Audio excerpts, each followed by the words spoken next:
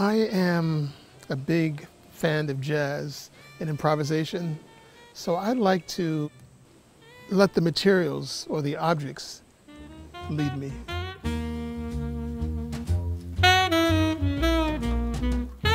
Once that process begins, I'm able to make connections.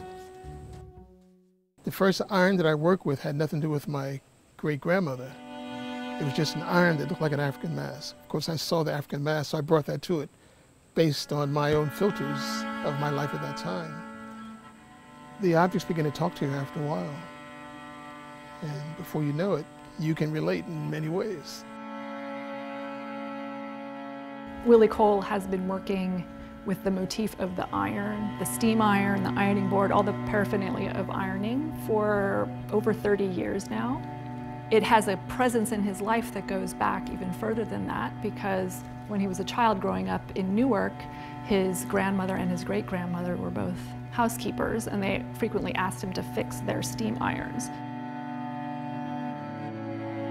The famous diagram of the Brooks slave ship that was published in the late 18th century has become something that he has directly connected to the shape of the ironing board, and therefore connecting the whole world of domestic labor with the long history of enslavement in America and otherwise, thinking about power, thinking about hierarchies, thinking about danger and suffering as well. All of these things run through the iron for him.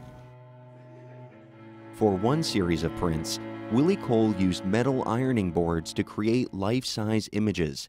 He calls them the Beauties. At the Radcliffe Institute for Advanced Study at Harvard, 24 of them were brought together for a rare exhibition. Yeah. And when did you decide to actually name them?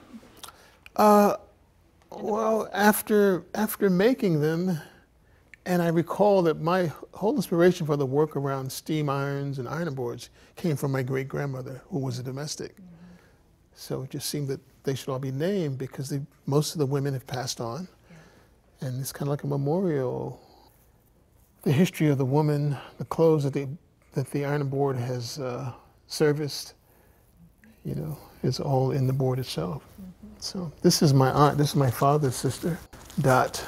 Calpurnia, Carolina, Clara Esther, Dot, Emma, Eva May, Fanny Mae, During an Ida opening Mae, day public Jane, discussion, Jessie Mae, Jennifer Bonnie and Mae, Willie talked more about Lucy, naming the Lulabelle, Beauties. Mammy, Maddie Lee, Pearl, Queen, Rose, Ruth, Sapphire, Sarah, Savannah, Willie Mae, and Zeddy.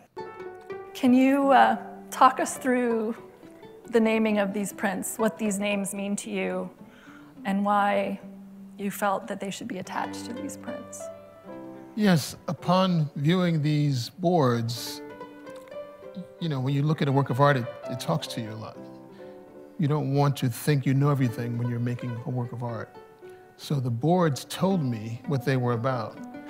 And one thing that stood out in our conversation was that they were about women who have labored, women who have suffered, women in my family. In my lifetime, I have experienced 5 or 6 generations. I knew my great-grandmother and my great-great-grandmother, and of course, all their friends. So the names come from that group of women. Cole Rogers of the Highpoint Center for Printmaking in Minneapolis was the master printer and Willie's lead collaborator on the Beauties.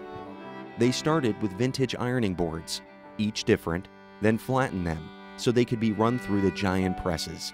A whole range of things were used, sledgehammers, hammers, bricks.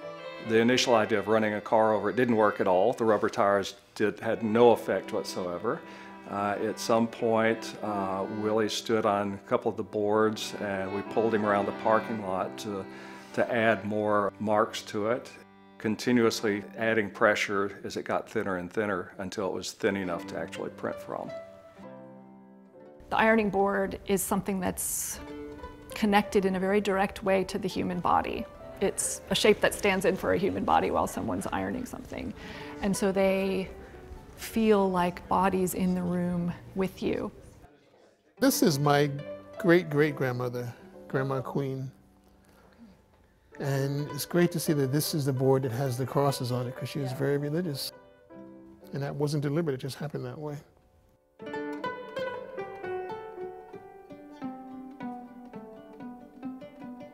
Willie Cole describes himself as a perceptual engineer whose job is to change the way we see things.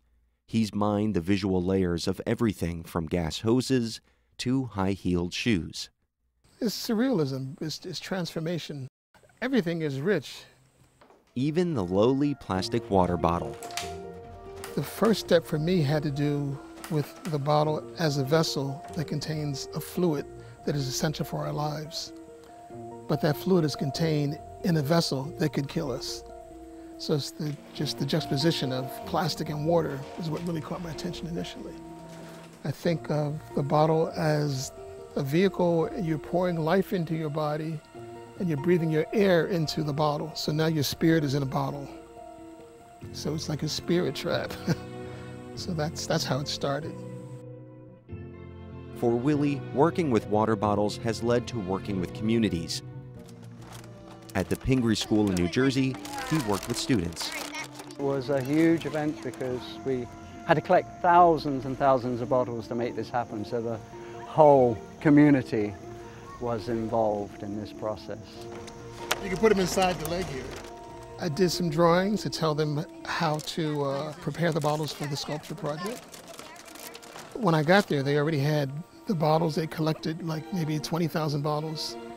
They had pierced holes on both ends of the bottle, so I show up with this super long 12-gauge wire, and we thread the bottles onto wire, and we made a 25-foot tall giant. After spending some time at the Pingry School, the giant took a trip to New York City for the 2019 Car-Free Earth Day celebration. The recycling part just kind of fell onto it naturally, but most of my work is that way. You know, I like to be open as opposed to be a dictator of materials and concepts. So I let things come to me. So after my initial attraction for the spirit that you leave in the bottle and the light that the water that the bottle leaves in you, I had an awareness of the environment and then expanded the whole thing to a bigger audience. And that's something that he's very good at, is finding a single motif that allows us to connect to everything in our culture and to rethink it through that motif. So everything is everything. Everything is the same thing. You know, we live in a world we think that difference is present, but sameness is present too.